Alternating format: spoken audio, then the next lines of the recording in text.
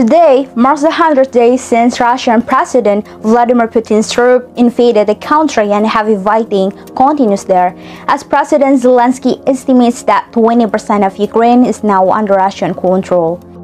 ABC News' Britt Clinton joins me now live from Kyiv, Ukraine, for more on this. So, Britt, you were hearing Ukraine's media is calling today's milestone 100 days of fortitude, and certainly the way Ukrainians in the armed forces and civilian life stood up and met this challenge has amazed the world. What can you tell us about what this day means?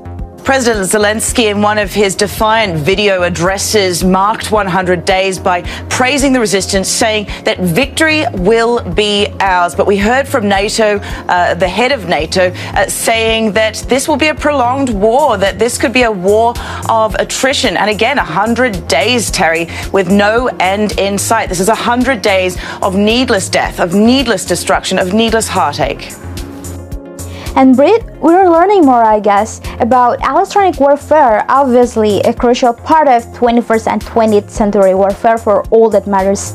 How this type of technology shaping the war in Ukraine? What can you tell us about that? Speaking, this includes defeating drones. This means intercepting GPS signals. It could mean jamming radio or mobile communications. It could mean eavesdropping on communications. And going into this war, and this is interesting, that the perception was that the Russian forces, that Russia had a huge advantage in electronic warfare. But when Russia failed to capture this capital, Kyiv, that it kind of changed that perception and that it thought that perhaps these critical electronic communications weren't as advanced as initially thought.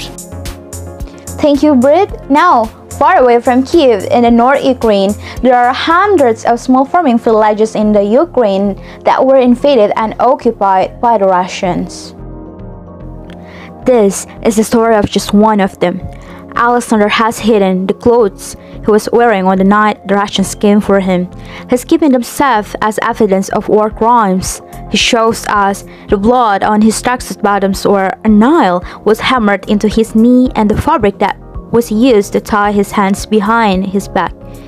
He has scars on his face where he was burnt with cigarettes. He doesn't want us to identify him because he's scared that the Russians might return.